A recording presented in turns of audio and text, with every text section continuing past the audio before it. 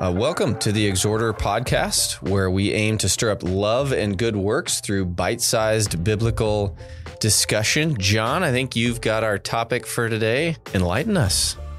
Enlighten you. Well, I will.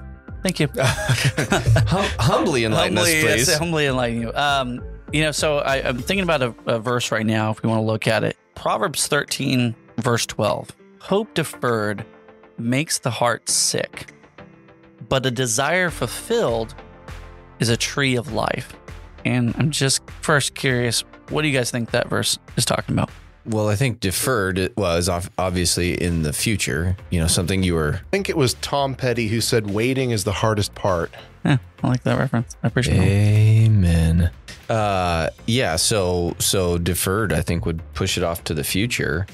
And hope is something you're looking forward to. And I can think of several times in my life where I was looking forward to something that did not happen. And I was upset. I was upset about that. My 4-year-old does this, regularly. She's expecting a treat or whatever after lunch, and then she doesn't get it, and she's like a wreck. I wanted it. But the desire fulfilled is a tree of life. What do you think that? Well, it's unwrapping the present on Christmas morning. When it arrives, the anticipation has been great, but when it arrives, it's really good. Yeah, so it's a very positive message, but it can also make you think, for me, doesn't mean that we should not have any expectations in life, because we don't want our heart to be sick. We don't want to be disappointed. And so maybe the reaction there would be maybe not have any expectations. I think Mary Jane said it best, or said it very similarly: expect disappointment, not going to be disappointed at all. Spider-Man, Mary Jane. That's Spider-Man. Okay. Yeah. Well, clarifying. Marvel. Yeah. Is her name Mary Jane, though? I thought it was just MJ, but I don't think it was Mary Jane. It's MJ. Yeah, you're right. It's not Mary Jane? So that's where we're going to stop? Or we're going to Google to make sure it is MJ. See, and this is her name is Mary Jane Watson. But this is why you guys would make excellent film critics. Yeah, well, we'll have to do this. The Exhorter Film Critic Edition. That would be a little less biblical. So I've done this in my life where I've thought, hey, the best way to not be disappointed is to not have any expectations, or to reduce my level of expectations and people and things. And I don't know that that's the best lesson to learn from here, right? It might actually work, but we all are going to be excited about things. You just talked about your child, being excited for something. It happens. We have expectations all the time. I got really excited for the pluot I just took a bite of. And then there was a little grub worm inside, so I had to throw it away. It always happens. And now I'm angry, but I also know I've got a fridge full of them downstairs. So as soon as we're done recording, I know I'll just get another one. And well, what are some expectations that you've kind of had in life that just didn't pan out? Oh my goodness! It took me a decade of in adulthood to find a wife. Like, I did not want to wait 10 years as an adult. That's not the plan. Yeah, that was not. I was so frustrated and upset by that, literally, make literally heartsick, right? Yeah. There I can count times where I was like, oh, this isn't working out. Why? And so, that was one of the major ones for me, was finding a spouse. And then desire fulfilled is a tree of life. I love what I have now. You just had to wait for her 18th birthday. You can cancel. She was 18 when I met her, and she had been for 6 months. Staying in. Hey, John, that's you clear. too. I can count on several fingers here. Men in this congregation who robbed the cradle. I wasn't going to say it. So. All right, okay. I did the same. All right. Marriage it does involve compromises, and I wanted kids very early on. I got married at 19, little different story than Nate. But then I had to wait 10 years for kids. Things didn't work out. There were times where we both agreed, let's wait. There were times where I was like, let's have kids now. I don't want to be old when I have kids. But she didn't. Part of that's because I was 12 pounds when I was born, and I think she was scared. That would scare anyone. So, we were married for about 10 years before we had kids. Yeah. And I wanted kids a bit earlier, but I'm not going to complain with the results. Yeah. I mean, that's good. That's good. Yeah. We'll tell them you didn't complain. I mean, Nate, I kind of align and agree there, but my expectations was I was going to get married at 21 and I was going to be married forever. Mm-hmm. Everyone in my family did as well. So I didn't expect to go through and be on my second marriage. I didn't expect for that marriage not to work out. I think that that's very common. Relationships is a huge one for people. I expect and I want, to find someone to be in a relationship. And when it doesn't work out, the heartache, obviously, relationships and emotions and feelings, it's really close to this verse here, makes the heart sick. Even the deferred expectations, because we just don't know when it's going to happen. Even if we feel like something will happen, it's hard to see it. And so I think that relationships is a big one. I think this happens with jobs. This happens with education. I thought I was going to go in with this degree, going to go get that perfect job and start my life. Said everyone with an MBA, or everyone with a bachelor's degree in college thought, hey, we're ready for life. I think it's a very common thing in life, those big milestones, those big pieces. Every major decision you make, we have certain expectations that in hopes that it'll pan out. And it doesn't always do that. So should we not have any expectations, or how do we have appropriate expectations in life if we don't want to be let down, or can we at all? My father-in-law I remember hearing this from him the first time. He said, Nate, the secret to happiness in life is low expectations. Right. And I scoffed at that the first time that I heard that. I was a younger man and maybe a little bit more proud. And I just thought, well, that's just I think it was the character Michelle Jones Watson from Spider-Man No Way Home that said, if you expect disappointment, then you can never really get disappointed. Michelle Jones Watson? You really looked that up and that's correct? Yeah, MJ? It's MJ, Michelle Jones. Yeah. Wow. That Spider-Verse really sucks you in, huh? Oh, so where I was at in speaking before Michelle jumped in there. He said low expectations was the key to happiness in life. And I was very just put off by that. But I started to see some wisdom in that as life went on, that having these grand expectations for things that are not necessarily godly, it sets you up for failure. And it sets you up for your heart to be sick. And so I think there is some wisdom, not in having no expectations, but just in maybe not having high expectations for everything. Isn't it interesting how your parents' advice, sometimes with age and fermentation, it just becomes more profound over the years? Yeah. Yeah. Joe, if you're listening, thank you. It happens all the time. I think that the whole reducing your expectations, I think it's half and half. I think there is wisdom in that, where it's smart to just not have lofty, grandiose expectations of things that you don't have any control over and you don't really have any ability to impact. But I also think that you can reduce expectations so low that you become cynical to life and people and things. Sure. Because I've said that about people too. It's like, I expect people to act selfish and focused on self-interest. And so when they do that, it doesn't bother me. I expect that.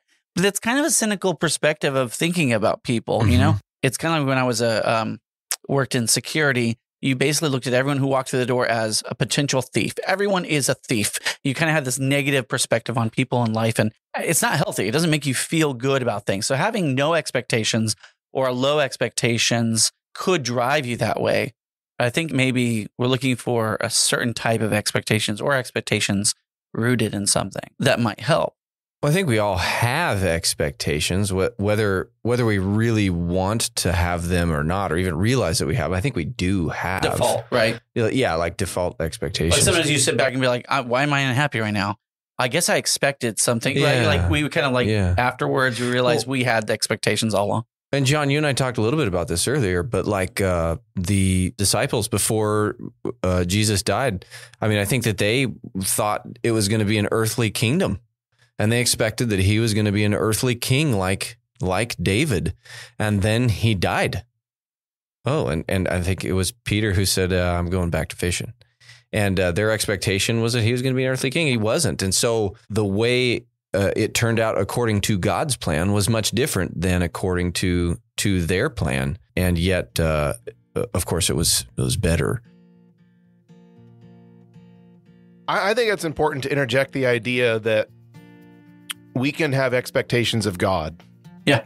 And that's his faithfulness. We should have those expectations because we should have certain expectations of other people. I expect my fellow believers, my fellow disciples of Christ to behave a certain way. Now, I understand I will be disappointed. And I was thinking of the end of 2 Timothy. This is possibly the last, recorded letter we have from Paul. And he talks about some basic instructions, come to me quickly. Demas has forsaken me, loving this present world. Crescens left for Galatia, Titus for Dalmatia. Only Luke is with me, but get Mark and bring him. And then he goes on to say, at my first defense, no one stood with me, but all forsook me. May it not be charged against them. I imagine there was some level of disappointment in Paul, but he also balanced that with don't let it be held against them. He manages expectations because in the very next verse, he says, but the Lord stood with me and strengthened me. I don't want to overburden my relationships with other people. I don't want to overburden them with the expectation that they will always be there for me and they will never disappoint me, because they will. And that's where we need that grace and mercy. Don't hold it against them, because I also know I have not always been there for Jessica the way I should. I've not always been there for my fellow church members as a preacher. I can't be everywhere all at once, even if I tried my hardest. Sometimes it's just because I failed. There are other times where I simply can't be, two places at the same time, and I'm going to let someone down. So I acknowledge that I've let people down, and I shouldn't hold it against them when they let me down, but we should have every expectation that God is faithful and will always be there, and we can depend upon him and should expect that. And that's a valuable attitude to hold especially when our expectations fail, is knowing and trusting that what he has for us is better than maybe what I had expected. And I can look back on my life at those prayers that I made begging God for certain things, and then I didn't get them. My expectation was I was going to get it, and then I didn't. But now what I have is so much better, I think, than what I would have had if I had gotten those answered prayers. Kind of reminds me of that Garth Brooks song. Sometimes I thank God for unanswered prayers. Yeah. It's hard to say that. I mean, I think you guys are right. I think unmet expectations is hard, but it's where we place those expectations. I think back also on David, and when David was wanting to build the temple, he was so gung-ho about it. He was going to do this work for the Lord. He wanted to build this temple, and he was told he wasn't going to be able to do that. He was told that his son Solomon would end up building the temple. Now, his heart was in the right place. He wanted to do this good thing for God, which is why when he wasn't able to do it, it didn't crush him, I think. I think that he was motivated to prepare for it. He was going to do everything but, no, I can't build a temple. Well, I'm going to get all the supplies ready. I'm going to collect all the materials. I'm going to help and love and support my son, who I wanted to do this work. It'd be easy for him to get self-focused and to look down on what he wasn't able to do. But he decided, I'm going to support the work and what was going to happen for Solomon. And I think because it was all rooted in wanting to fulfill God's will, that he didn't have soul-crushing, unmet expectations. I think that when we place our expectations in serving God, we place that at the forefront, at the root of the decisions and the things that we hope for in our lives, that if we start there, we're not going to be disappointed at all. So it seems like, as you're talking there, that David was more focused on the effort than necessarily the outcome being the temple, the effort being, everything that went into making it. And so maybe that ought to be what our expectation is. I expect that I'm going to work hard in service to God, that I'm going to work hard to serve my brothers and sisters, or spread the gospel with others, but it's the outcome is not necessarily up to me.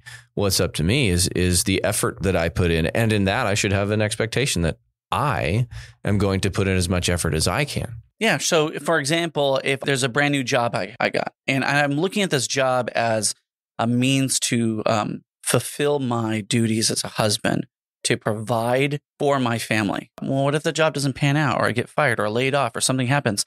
If my goal and focus in life was expecting to be fulfilled through that job, then I can be crushed. But if my goal was to glorify God through my life and being the person I need to be, I'm going to sit back and realize there's going to be another job. It's the income from a good work that I need to be focused on, maybe not that outcome of that job. And I kind of felt that in the last year when my job switched and I was really focused on what I could do with this one job. And I think that I was expecting that. And it was easy to get crushed. And it was 10 years of expectations. But realizing what my family needed from me and what my God needed from me and what I needed to do as a man, you seek out the other opportunities to fulfill that need. Sure. Nate, you mentioned earlier that, your daughter would cry or, didn't have the expectations. How do you console or deal with your kids or people around you when their expectations are not met?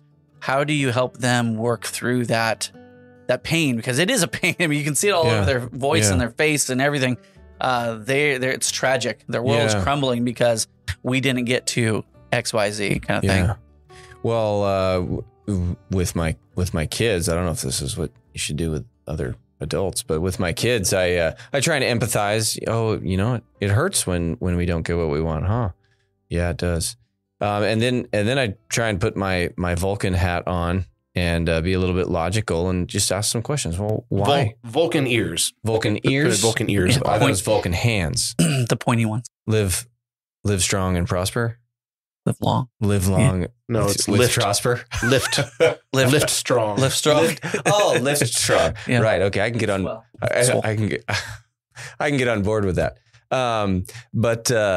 So I try and empathize with my daughter, but then I also try and be logical about, why are you feeling the way that you're feeling? What caused that? And what can we do now to help you get closer to what it is you were hoping for, or to change your expectation? Similarly with my kids, a lot of times it's kind of walk through and find out what they were expecting and then be like, well, why were you expecting that? I didn't say you could go do that. Yeah. My kids all the time, well, so-and-so got a soda. I'm like, well, I didn't say you could have a soda. That kind of thing is walking them through the process of having them understand what their expectations were. That's like a big one. Sometimes you have expectations you didn't even realize. Yeah. Sometimes just walking through that process of identifying what that expectation was can help you look back and go, well, why didn't I expect that? That was ridiculous. What a great question to ask yourself at the beginning of any, major undertaking, or even just, the beginning of the day. What am I expecting out of this? So that way, at least you'll understand why you're disappointed if things don't go that way, or happy when things do go that way. It's because, that's what I expected to happen. Nate, I like how you just said that as far as just before any major effort and things in life, to stop and think, hey, what do I expect to happen from this? And I think that gets into even one of our other episodes about gratitude, is just understanding what am I hoping for? What will make me content in this? Typically where I get into trouble is when my expectations become self-focused. Oh, yeah. And it becomes, what did I want to get out of this? And I lose sight of the bigger goal of glorifying God. And, a text, I'm always reminding myself of this one in Philippians chapter 2, where Paul tells us to have the same attitude that was in Christ. And he says, let nothing be done through selfish ambition or conceit, but in lowliness of mind, let each esteem others better than himself.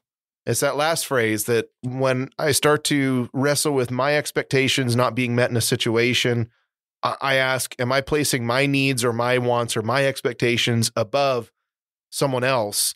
And then I need to tell myself they are more important than me. And that's the end of it in my mind. They're more important. Well, and so where are our initial expectations coming from? Is it coming from the things that I want, or is it coming from the things that God would have me to want? Because as we're having this conversation, I'm reminded of Psalm 37:4, and I've brought this verse up in the past, where it says, "Delight yourself in the Lord, and He'll give you the desires of your heart." And I had a wise preacher tell me that it's not that He's going to give you all the things that you want, but He's going to place within your heart the desires that He wants you to have. And I think that transfers over to expectations. If our delight is in the Lord, if our focus is on what He wants, then our expectations should be in line with, what am I expecting of this situation? What would God have me to expect of this situation, or of myself or others in this situation? When we have expectations rooted in God and God's word and God's hope for us and plans for us, we're not going to be disappointed. But when we place our expectations in people around us, we do have a potential to be dragged down when those expectations are unmet. So there's 3 things I have just listed here that I think that will help us as we interact with others: spouses, coworkers, brethren, kids, everything. And when those expectations are not met, how might we respond? And the first one is communicate. Most of the time where those expectations are unmet, it's because you haven't communicated those expectations to someone. And when you haven't really taken also the reflection back that you yourself are fallible. James 3 verse 2 says, "For we all stumble in many ways, and if anyone does not stumble in what he says, he is a perfect man, able also to bridle his whole body." Okay, so it's a little snarky there because the whole point is we're all fallible. We all make mistakes. So give that grace to people and communicate back and forth when those expectations are not met. Don't respond abruptly and when you're shocked that those weren't met, especially if you haven't communicated what you're expecting. Well, and how many times have you not met somebody else's expectations? That always helps me when I'm upset with somebody else about them not meeting whatever expectation I had that I didn't communicate to them, about how many times I've done that to them. And that kind of helps me come down off of my high horse and adjust to not having that expectation met. Getting back to your illustration of David and Solomon in the temple, what is it that David did when he was told, no, you are not the guy to build the house for me? He burned it down. Or just the opposite. Yeah, the opposite. Yeah. He remembered that it's not about him. The bigger goal is about building a house for God, building a place where all of Israel could come together and know that their prayers would be heard by their God. And so he got out of the way, but also he did everything he could. If he wasn't allowed to build it, he did everything he could, gathered all the supplies, made all the plans, made as many arrangements as he could to make Solomon's job easier to be the one to build the temple. And so he just recognized that it's not about him. His expectations were that he would build a house for God, but ultimately he recognized whether it's me or my son, as long as the house gets built, I'm happy with the objective. And so he wasn't focused on David's expectations. He was focused on what is the goal, building a house for God, and I'll do whatever I can to glorify him. Yeah. To accomplish that. So we have first communicate. Don't have assumptions. I mean, that's the key that kind of goes with that. Don't assume they know what those expectations are. So reduce that. And then next, forgive. If Jesus could forgive the men who called out, crucify him on the cross, I think we can forgive loved ones and friends who do not fulfill those expectations for us. So have that grace and understanding that we are fallible, and the person who has the most reason and cause to hold a grudge out there because of those expectations, he forgave on the cross. Be forgiving. So with forgiveness, obviously the reason why he was able to forgive those people who said crucify him is he had love for them. He had because love in he his didn't heart. want them to go to hell. He didn't want them to go to hell. He had love for them. And we know that love is patient. Love is kind. It does not insist on its own way. 1 Corinthians 13. So understand those things. Just communicate, forgive one another because we are to love one another, and we are not to seek our own way. I think if we do these things, we'll kind of mitigate some of the bad communication and bad relationships that we have, and just a lot of the struggles we have day to day. Well, and when you get out of the way, you can start to see some of the blessings. I think I've used this in an episode before, the idea of collateral blessings. Yeah. Collateral damage is unintended destruction, but sometimes there can be unintended blessings. And maybe this situation didn't go the way I wanted, but if I can get over myself and get over my disappointment, I can see how, well, maybe I didn't get what I wanted out of the situation, but a dozen other people benefited from the way it turned out. And I can be very glad for that. And sitting in those negative feelings really doesn't get us anywhere because for certain circumstances, we literally cannot change the circumstance. So we can sit in our negative, bitter feelings, things didn't go the way I wanted to or how I expected, but it's not going to change the circumstances. And if the circumstances aren't going to change, then the thing that has to change is what we expect or what we want. Bitterness is like drinking poison and hoping it hurts somebody else. Yep. I've heard it said it's like putting your head underwater and hoping the other person drowns. just not. It's just like it's a very violent. We were talking about uplifting episodes, right? I know we wanted to uplift, but exhortation. Yeah, we're exhorting you. But John, you were talking about love, and maybe that should be our expectation. Is that in every situation we will love God and we will love others, regardless of what the outcome is. We just know that okay, I can control what I do, and my job is to love God and to love others. Hopefully everyone can listen to an episode like this and just kind of do a quick evaluation and kind of like a reset. Before you go into the next day and conversations and relationships in life, go through that mental process of making sure that you're having expectations from the other people. You're going to give them love and it's going to be reciprocated back. And if not, give them grace. Yeah. Don't also use this as a weapon. Like you could use it as a weapon. I'm thinking like with a spouse, it'd be like, well, I didn't tell you I was going to unload dishes. I don't know why you expected that. You know, you could easily probably do that because sometimes we know people's expectations of us. Yeah. Maybe they're not stated all the time. If you're a husband, you know, she's going to expect you to like take out the trash or do different things. Yeah. Like there's certain things that we kind of expect each other to do. And if it's not like stated, that don't use that as a weapon to say, you know, you didn't have the right expectations. We didn't talk about it. Yeah. You have to communicate better. Don't use that as a weapon too, because another great podcast title that we could do comes from a sermon, Kyle, you did today, which is on sin. And there is the sin of omission, right? When you know something is the right thing to do, but you don't do it.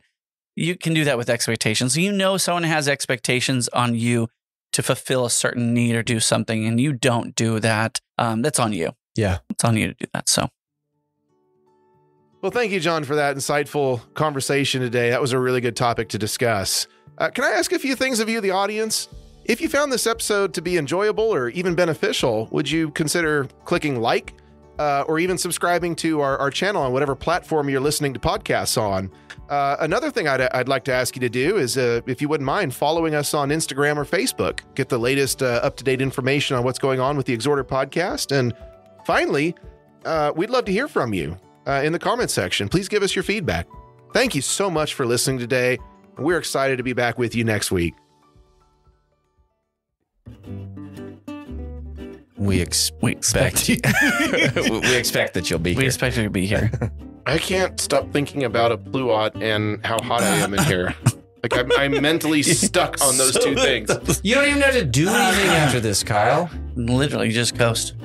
He's like, yeah, but truly it is Friday afternoon. We prompt you better. I'm dealing with that expectations thing right now. You're expecting to not be 83 degrees. Change your expectations. John, what did you expect from this episode? Unmet. What did we expect of the man from Sanger today? I'm not. I'm just you guys are doing great. Just keep going. I'm gonna make him mad. He's bigger than me. Well, thank you for that insight. Was that my cue? You use whatever cue you want. We're good. All right. But you have to put some thought into this. Don't just close it out. Somehow include the words. You can't just close it out. You what do you think I was doing over here, quietly thinking? Perfect. Expectation and omission. Go. I think I don't want to do it anymore. Well, John, thank you for that very insightful discussion today. Can I ask you, the audience, to do a couple things for us? If you like this episode, will you go ahead and let's see. Share it. No, I had it worked out in my head. I need to write these things out. I expect you to. You should say, well, talking about unmet expectations, we expect you to share this with your friends if you love it. Yeah. And if not, we know. All right.